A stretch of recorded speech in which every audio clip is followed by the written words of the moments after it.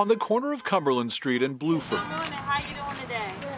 lunches are handed out to families in need. How many lunches you need today? The Guilford County School District has been doing this since schools shut down. In fact, the district passes out about 40,000 lunches a day at more than 100 locations. You want me to give you 5 and the other 4? The district wants to make sure kids are not going without food, so bus drivers are passing out bags every day during the week. There you go. Right, enjoy your day. Bye. No one feels this is a bad idea, but almost a dozen bus drivers have reached out to News 2, concerned their hand-to-hand delivery is not safe. Thank you. Have a good day. You too. Worried about how it may look if they criticize supervisors, these bus drivers didn't want to talk with us, but others did, telling us the close contact they have with parents and kids is concerning. Have a good day. So we reached out to the district and let them know what some bus drivers were telling us. I think it's important that we adhere to the CDC guidelines of, keeping the 6 feet apart, distancing. Other school districts in the Triad have implemented social distancing guidelines for those handing out lunches. Guilford will now do the same. We're going to develop a plan to keep everyone safe.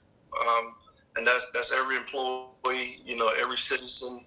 Our job is to make sure that everyone is safe. The district hopes to have new procedures in place by this week. Drivers we spoke with feel much better now about passing out these meals while staying safe.